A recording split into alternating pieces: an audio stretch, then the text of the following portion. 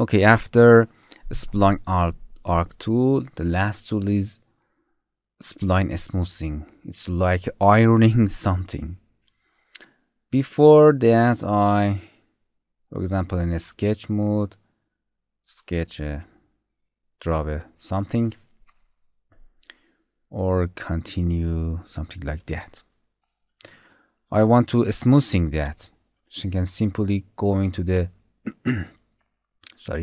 go into the smooth spline. We have all kind of types of smoothing tools. And the first type is smooth. Simply smooth that for you, as you can see. The strength of this 100%, you can reduce and increase or decrease that. The radius, it's it. The radius of the smoothing, you can simply change it. And an important shortcut for changing the radius and changing the strength of this tool is holding middle mouse. Click on the left or right to change the radius. Move up and down. Release the middle mouse, and then click and hold it, and moving up and down for changing the strength. Release it, click it again, left or right, release it, click it again, up and down. So you can change radius and the string in this way. Untick that and tick the flatten. In the flatten, you can simply flat something. It's very simple. You can change its strength. Untick and tick the random. It changed the drawing spline in its position randomly. Simply click and slightly click and drag.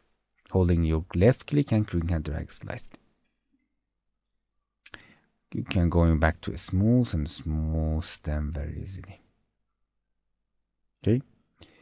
Another tool, interesting tool, is pull, for pulling something. You can change the radius. As you can see, I want to pull this spline in this direction. The important point on pulling is, for example, if you want to pull something in this direction, make sure that the biggest part of this circle is in the opposite direction.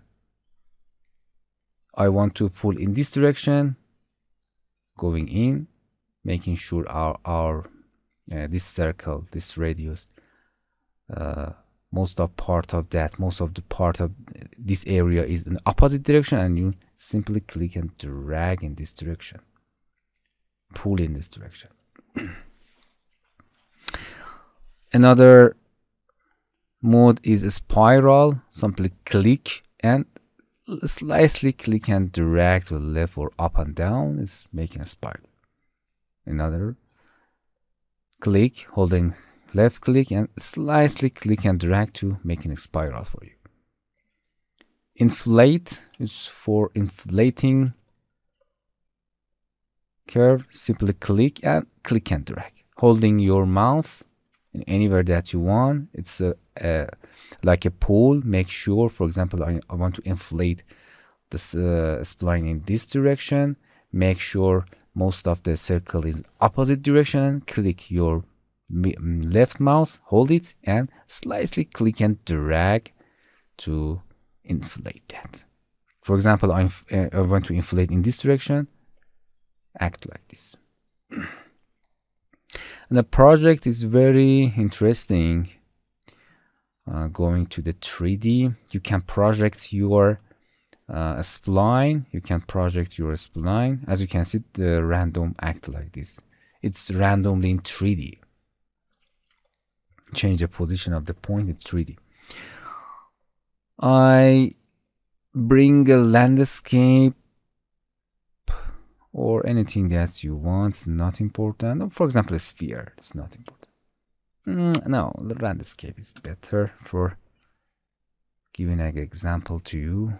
We have a landscape, going to the move tool, move it down. I want to project this path according to the according to the direction of our camera, and project this spline to this landscape. First, select the spline that you draw before, going to the smooth tool, tick the project, and simply click and drag. Click and drag that spline. Okay, and as you can see, its project, it's on the landscape. You can simply click and drag it. Okay, as you can see, this is a project. And that's it. Spline is smooth.